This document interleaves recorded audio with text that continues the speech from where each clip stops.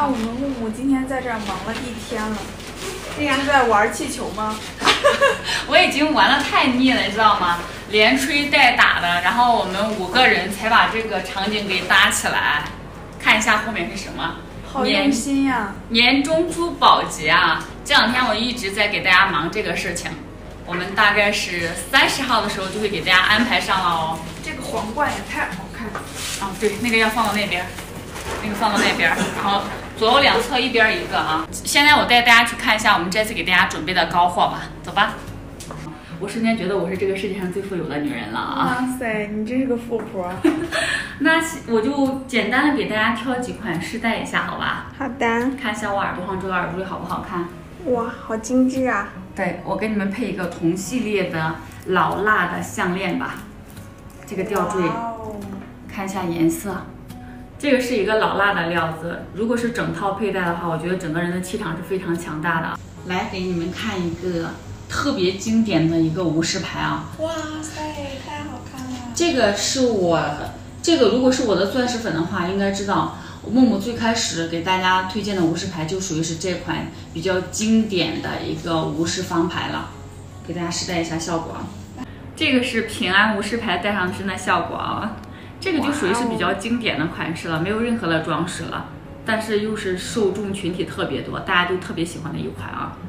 很高雅呀。对，简简单单的。接下来这块我真的快爱死了，看到没有？这个是一个翡翠的平安扣耳坠，连到一块了，看一下，哇，好很好看。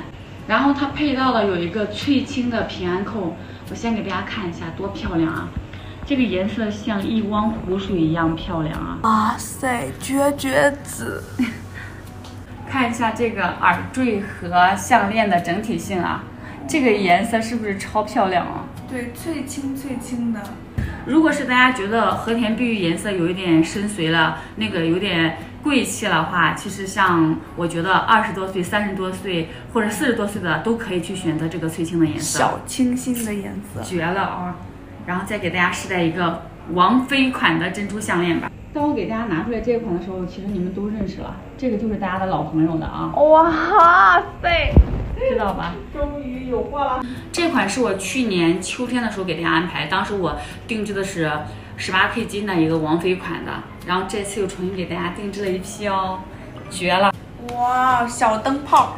对，一般耳钉的话，它的珍珠稍微密数会小一点，然后你戴项链的话，密数一定要大一点。对，是的。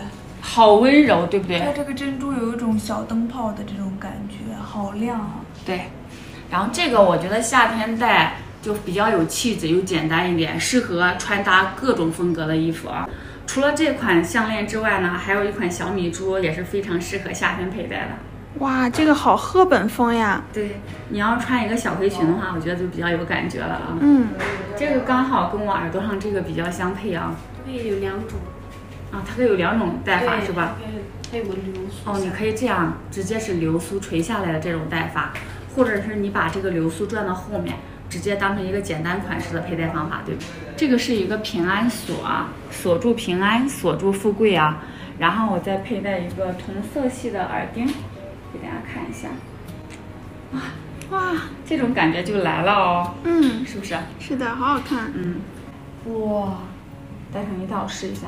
哇塞，哇，超好看，好看是吧？对，因为水滴它属于是一个经典款啊，就常年不过时的那种款式，谁戴谁好看。来看一下，漂亮啊！怎么办？这么多好看的款式，你晚上抱回家睡觉。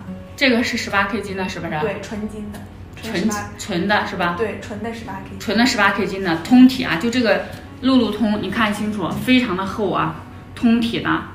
18K 的，不粘，让大家看清楚。哇，很大，超大个。对，这款评论区下面抽5个，直接送。哇，5个可以，抽5个直接送啊！我们按评论点赞最高，截止到明天晚上7点整。